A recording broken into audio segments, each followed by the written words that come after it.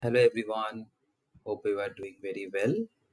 In this video, I will demonstrate a new feature called new financial dimension sets, and the exact feature name is performance enhancement for general ledger dimension set balance calculation.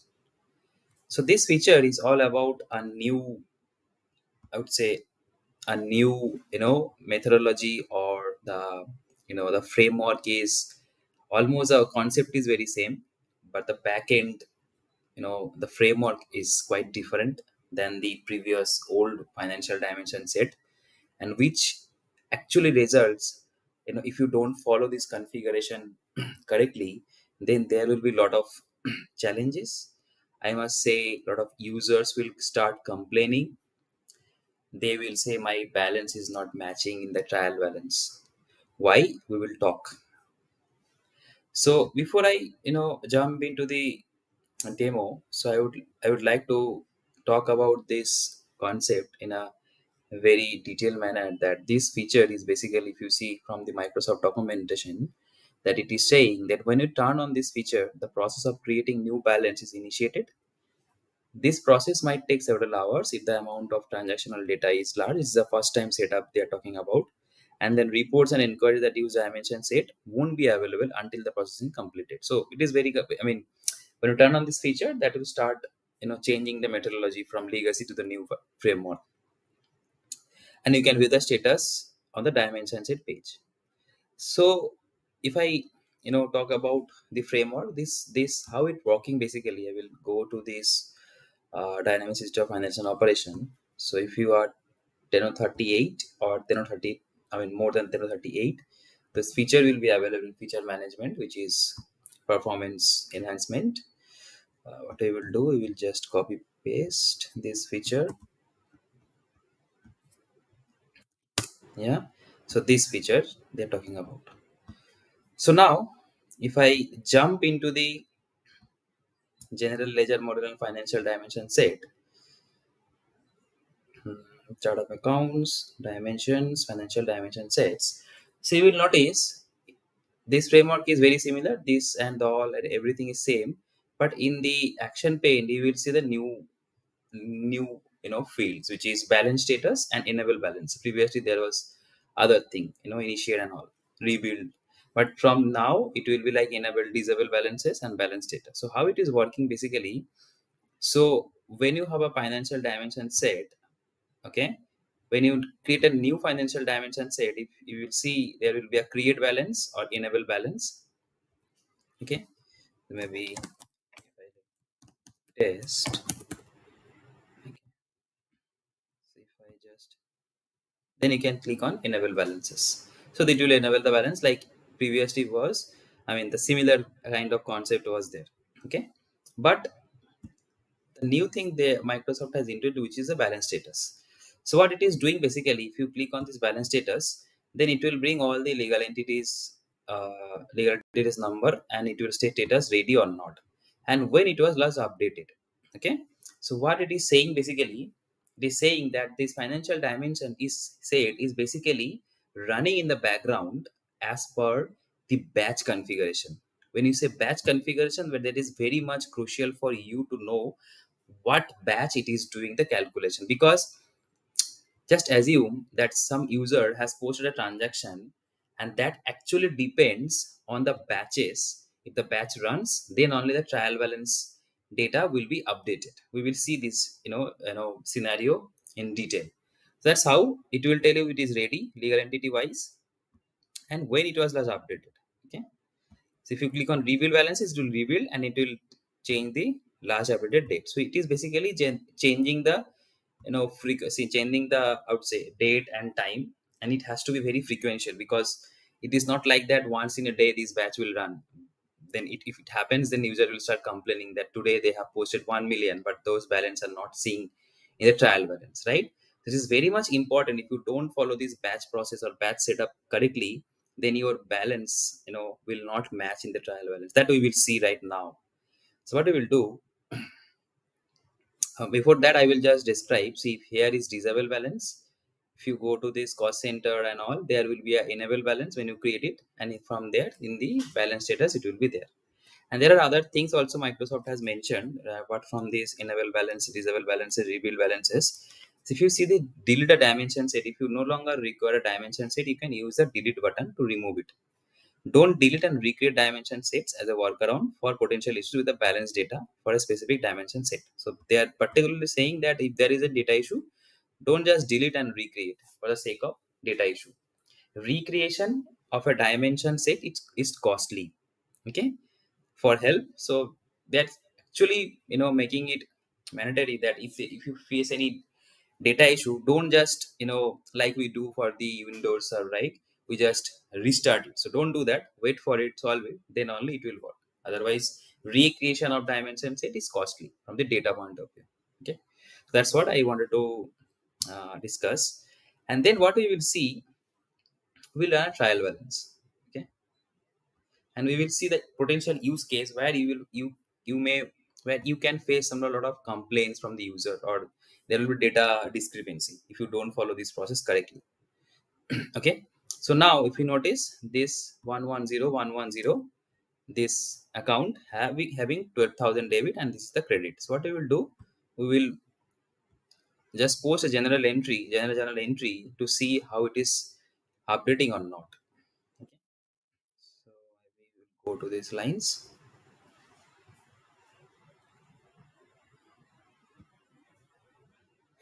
I will use it 47, and we will post another 40 to 12,000, and we expense. Okay, and we'll post it.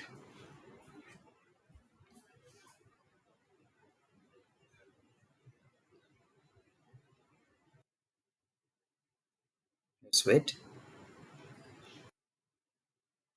It is posted. So now our expectation, our user expectation will be, it will be updated. Trial balance will be updated with 12,000 and 12,000 debit, which is 24,000 now.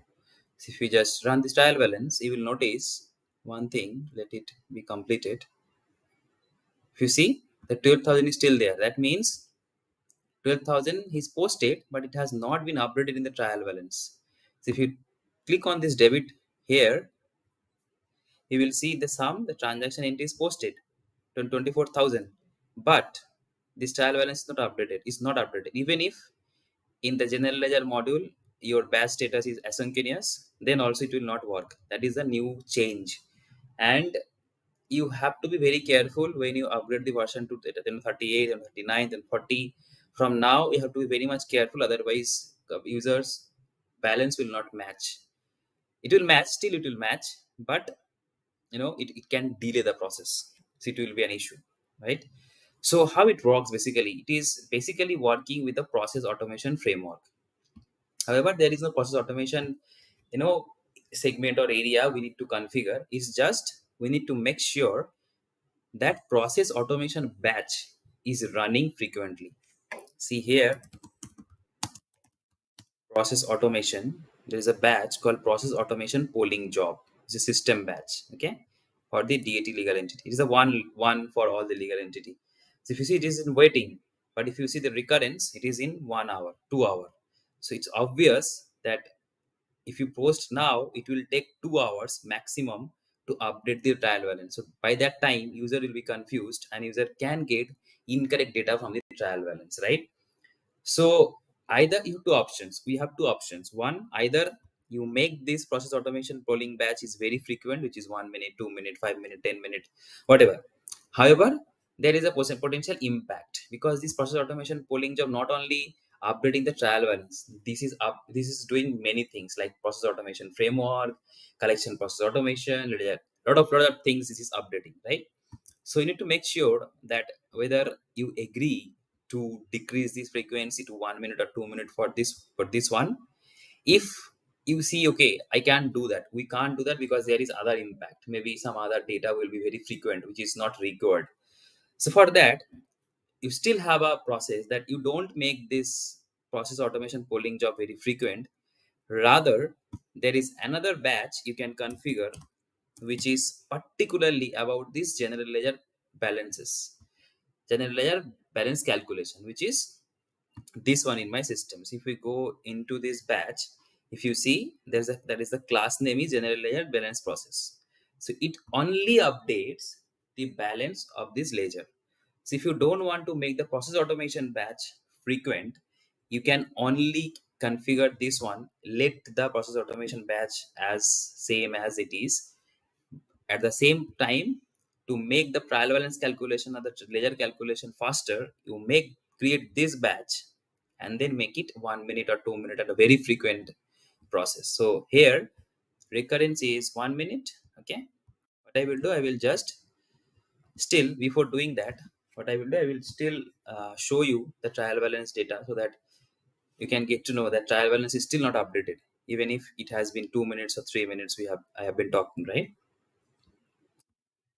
So if you go to general ledger, trial balance, run trial balance,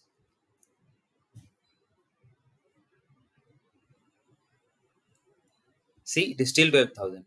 Okay, so what we will do, we will go and enable this batch, change the status to waiting. Okay, click on waiting. So now it is, what I will do, in the 1 minute frequency, this batch will keep on updating the balance. So now you don't have any issue. So if you just wait till the time this batch completes the calculation process.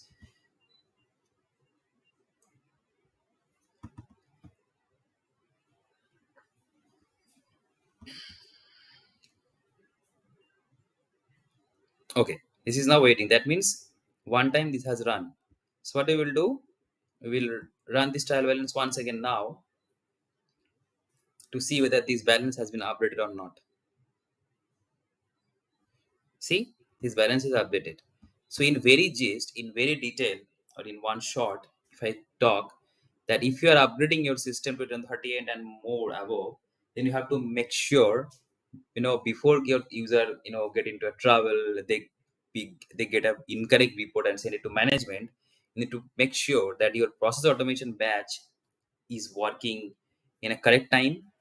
And if you don't want to change that time or frequency, you can create this batch which will only update the ledger balance in frequent manner, and then your data will be correct.